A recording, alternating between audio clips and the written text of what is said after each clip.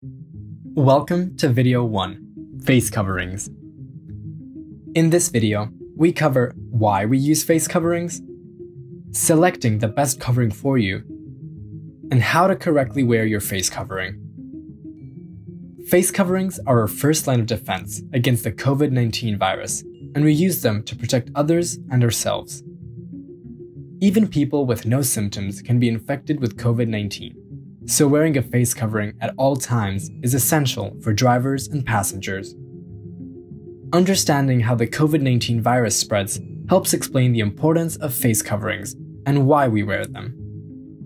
Without a face covering, the virus goes from person to person in a number of ways. 1. From moist particles that spray out of an infected person's mouth and nose when they sneeze or cough. These are called droplets. 2. From droplets landing on nearby surfaces and then touching that surface and then touching your mouth or face. 3. From very small particles called aerosols.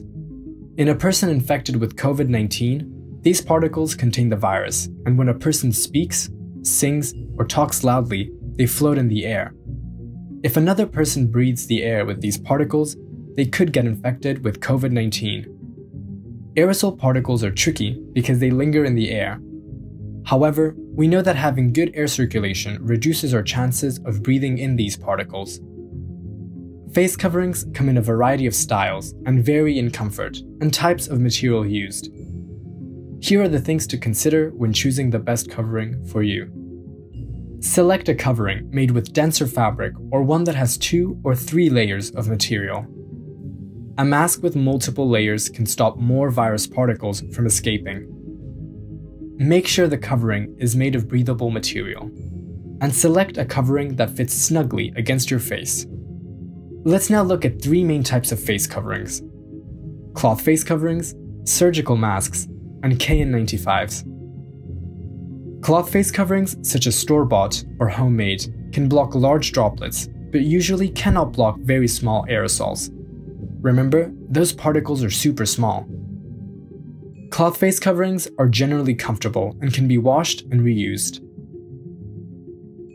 Hand wash with soap or machine wash, once a day or after 8 hours of use.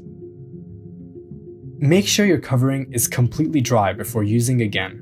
Wet coverings are not effective. Surgical masks are coverings made out of breathable, lightweight material with synthetic fibers that block droplet particles and some aerosol particles. They also have straps and a nose clip that you can adjust to keep the mask in place and molded to your face. Surgical masks are disposable and cannot be washed. They can be reused for up to 5 days and then need to be disposed of and put in the trash. KN95s are a type of mask made of higher grade material that can block more aerosol particles, but they are less breathable than surgical masks.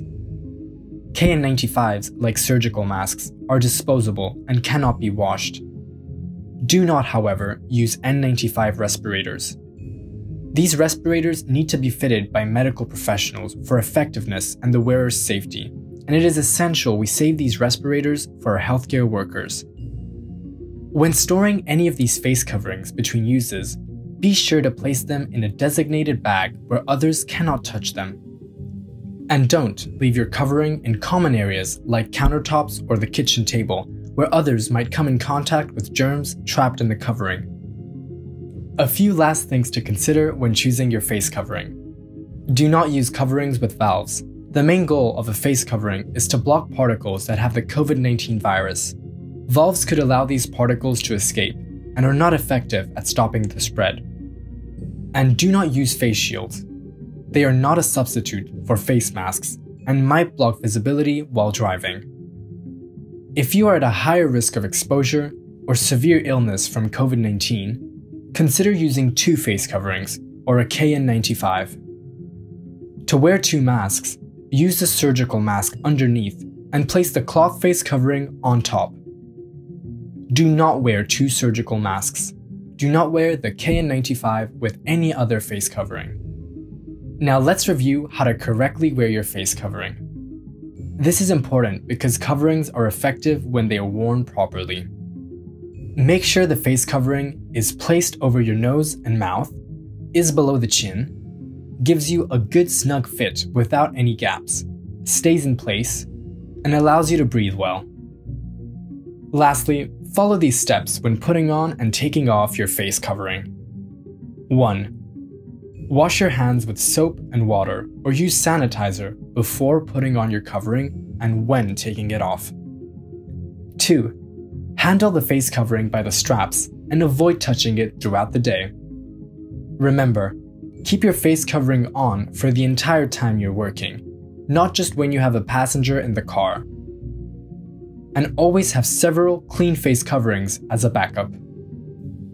Face coverings are our first line of defense against viruses that spread through the air. Take the time and choose the face covering that works best for you.